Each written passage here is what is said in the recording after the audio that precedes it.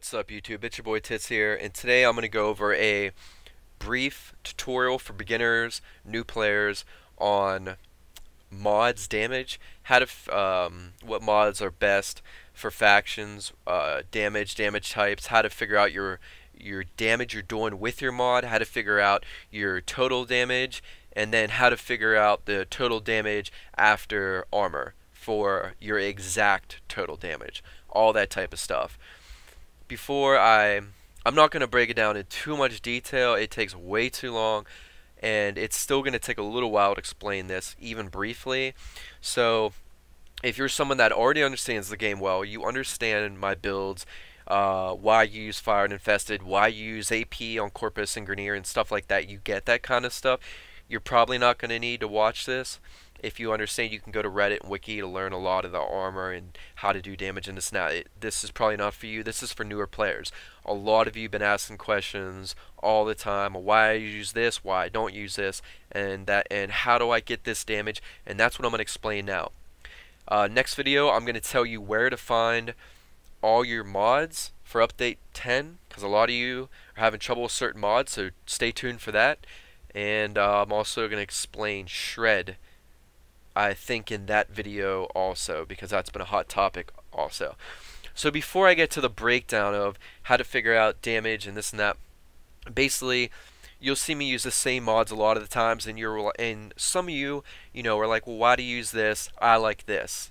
And my answer to that is because I normally go for the more advanced build, the best build. I go for the best, either DPS sometimes or the best damage. But I mentioned you can add things for personal preference like reload, ammo, and stuff like that. But generally, until the game gets a lot more in depth, a lot of the builds are the same. And it's going to follow the scheme of things where for elemental, we're talking fire. Stick with fire. Stay away from electric. It's terrible. Ice is average. And AP is also not good. Light Infested, which is what you're always fighting pretty much, only does 0.5 multiplier. This means you're only doing half damage you're supposed to do. This is why I always tell you not to put AP on. And I tell you better stuff to put on. And against Ancients, it does, depending on where you shoot them, it does average damage, usually 100% damage, so it's okay. But Hellfire, or Fire, it's a 2 times multiplier all the way around across the boards. It's the best. You want to be getting your fire on. Someone told me recently, they're like, oh, I like ice on there instead of wildfire. Well, that's fine if maybe you want to slow them down, which ice does. But for infested, if we're talking damage, you want fire on. For Corpus, it's armor piercing and electric. Generally, we're talking a 2 times multiplier. And what that means is you're doing 2 times damage.